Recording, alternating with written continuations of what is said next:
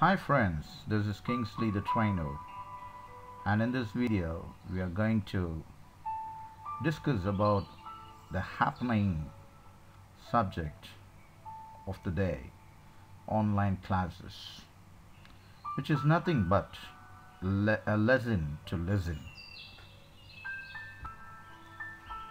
What happens in a normal regular class? Even I as a trainer have done it. Quiet please. No, students still talking. Silence please. Students still talking. Finish the homework. Not possible. Submit the assignment. Not possible. Don't shout, students. More shouting. Don't talk to each other. Not possible. So listening is a continuous activity in each one of our lives. That is why we have 2 years. To sharpen our listening skills, perhaps we have online classes. I would like to enlist few of the advantages. There are two sides of the coin for anything and everything. So I have understood mostly the advantages of these online classes, and I would like to throw some light on this particular topic for the day. Stress of getting up early and going to school. Children tend to sleep in the mornings and wake up late.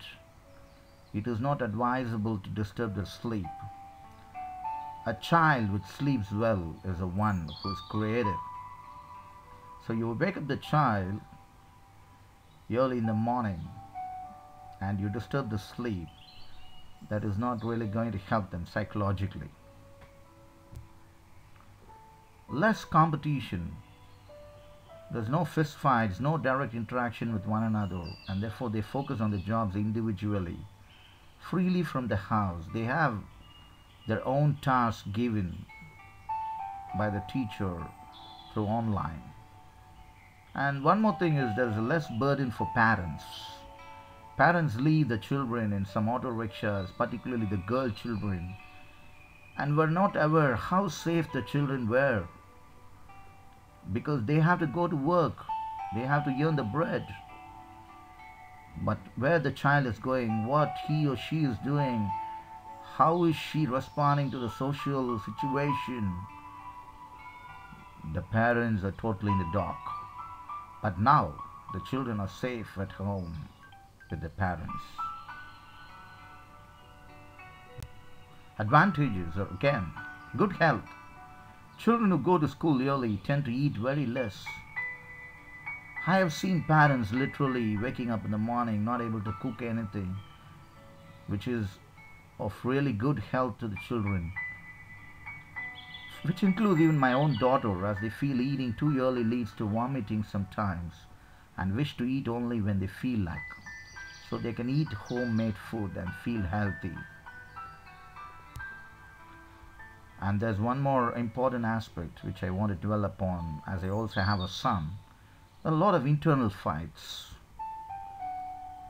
So all the students about grade 8 and college students normally have the fist fights happening nowadays.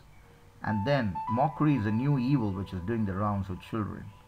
They even mock their parents at home, which they learn from their friends at school.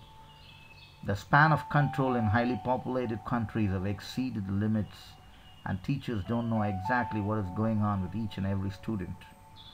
From there begins the evils of the society, children getting into bad habits, watching wrong movies, roaming around with information.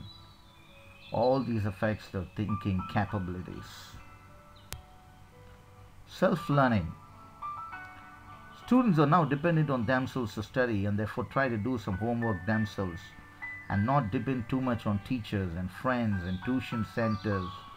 This also helps them to be more creative and more truthful to their academics, and also do a lot of research into the subject of study. Leisure time. Children have ample time to concentrate on the studies and also take rests. Also, the teachers feel relaxed because continuous presentation before the students will not make even the teachers to be more creative about the subjects. They would just do the same thing for the sake of doing and not for the joy of doing.